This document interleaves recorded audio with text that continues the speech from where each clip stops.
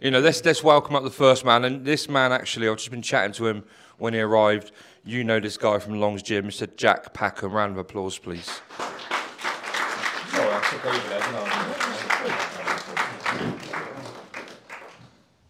Nice one, Jack. His opponent's Well, so as we said, sadly, Jack's opponent's not here today, but I've had the privilege of being regularly at Long's Gym over the last few months, and I've watched you start training, Jack, and I think it's fair to say that the reason Chris has put you in now is that things have turned for you. Suddenly, everything is clicking. Yeah, I agree. I'm just, I'm so focused now. I just want to get in there, have fun. As I said months back, it would have been fair to say that possibly you were overthinking things, but now when you're in the gym and you're working in the ring, everything seems focused on the actual boxing, on the bout. You seem to have got all that together now. Yeah, I'm just working on my technique. I think I'm ready. I think I'm gonna win. So.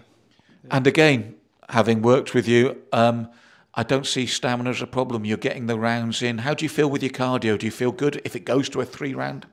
Yeah, I'm feeling so much better, just so much confident, feeling even happier. Yeah, I'm enjoying it a lot. You've got a great team around you for sparring and backup.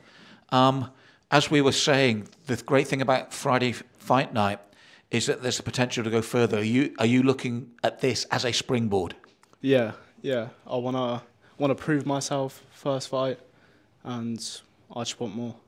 Well, as I said, ladies and gentlemen, this is what it's about for everyone here today, and it's the same for Jack. So please, Jack, we wish you all the best. We look forward to seeing you on the night. Thank you. When Malcolm finishes, we're going to just have a quick picture, okay?